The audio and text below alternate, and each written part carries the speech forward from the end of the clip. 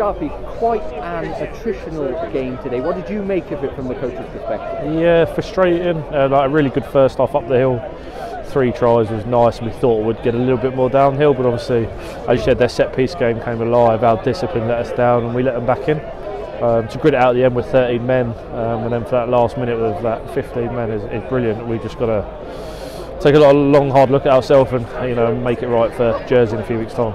You've obviously played here quite a lot in your career. How difficult is it when the rain is lashing down like that and you're going up and down the slope constantly? How difficult is it actually out there on the field? Yeah, it's brutal. It's tough. You can see skill error becomes hard. We're trying to play a good expansive game, and so it puts lots of pressure on your ability to run and catch the ball. And we had to go to a kicking game much earlier, and then we let ourselves down with just ill discipline and just carried them up the field. So if we kick that out of our game, we'll be in a really good space, and that'll be our challenge. Halfway through the season now, we've played every team. What's your overall thoughts about the first half of the championship campaign? Yeah, I think we've been. That's a good question, actually. I'm pretty happy. The boys are finding different ways to win. We've done it lots of different ways. Done it really expansively. We've done it today through grit and attrition. The exciting bit is, what does that next set of 10 games look like for us? And we know there's a lot more to give in this group, and can we do it for the fans and for each other essentially?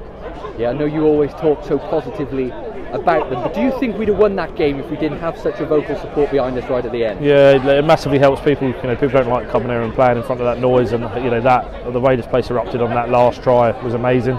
They kept us going through it in those tough times, and they keep coming out and they keep turning out. So big thank you to them from us and all the boys. Jersey coming up next, Boxing Day, sell-out crowd here. We anticipate. How much are you looking forward to that? Yeah, that'll be amazing. It'll be good for the boys to have a week off.